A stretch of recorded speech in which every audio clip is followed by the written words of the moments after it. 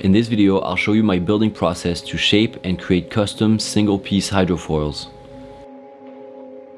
For this building method, you'll need to already have the mast for the foil since it will be used during the building process. To create the blank, I started by making a half template of the foil outline using 4mm plywood.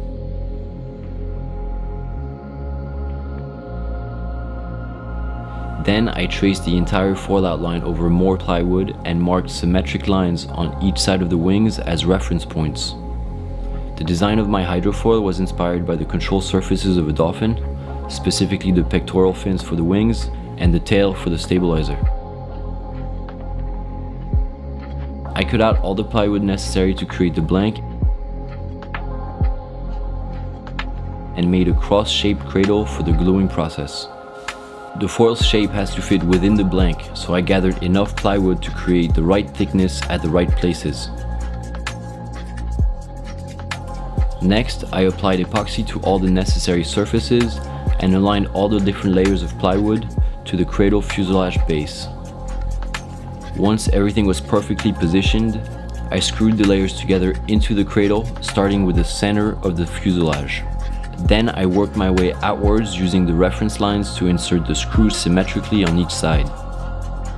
I screwed the wingtips down flat to the wood to create camber and continued adding screws until all the layers were properly squished together.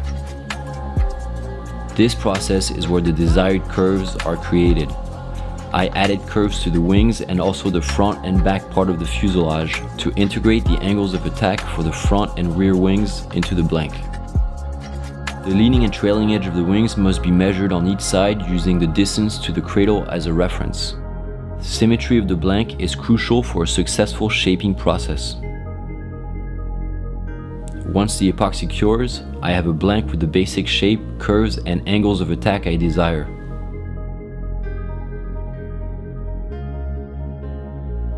The first step in shaping is sanding the outline smooth. Once the outline curves are clean, I trace the chord line around the entire foil. When shaping, this line is never touched. The idea is to send the foil up to this line. Using multiple layers of plywood for the blank offers two advantages. It can create curves, and the layers of plywood create perfect three-dimensional reference lines when shaping.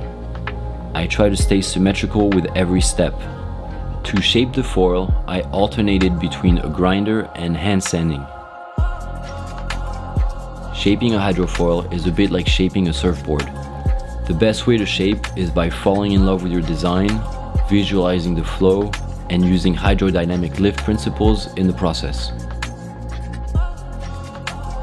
I filled all the screw holes with a Q-cell and epoxy mix, drilled wide holes where the mast screws will be, and filled them with high density filler. Then drilled the holes for the M8 screws that will attach the mast to the foil.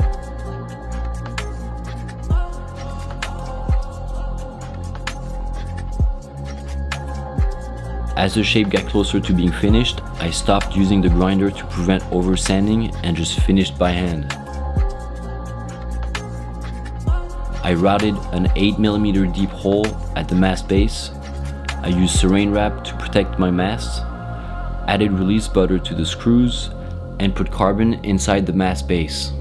I screwed everything together but kept some space between the mast and the foil to pour epoxy and saturate the carbon base. Then I screwed the mast tight all the way down into the foil. Using a bubble level, I checked that the foil and mast was perfectly perpendicular and lined up. I continued pouring epoxy until the base hole was filled. I used screws to dial everything straight.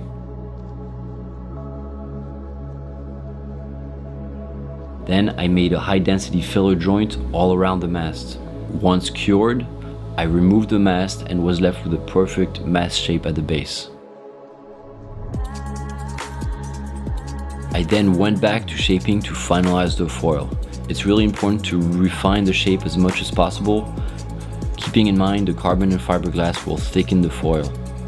The symmetrical holes created by the screws earlier become reference points for the different layers of ply. Once I was satisfied with my shape, I prepped everything for the top side layup and applied 3-inch unidirectional carbon tape to the wings and fuselage, followed by 2 layers of 6-ounce fiberglass on top.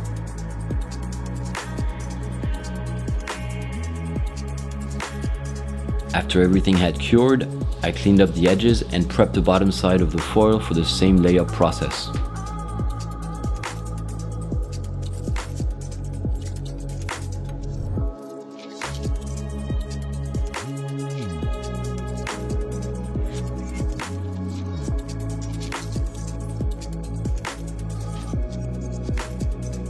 Once all the layers were saturated, I tightened the M8 bolts into the fuselage to create perfect indentations into the layups. With all these layers, the foil required one final shaping session to clean up any imperfections and refine the foil to its final shape.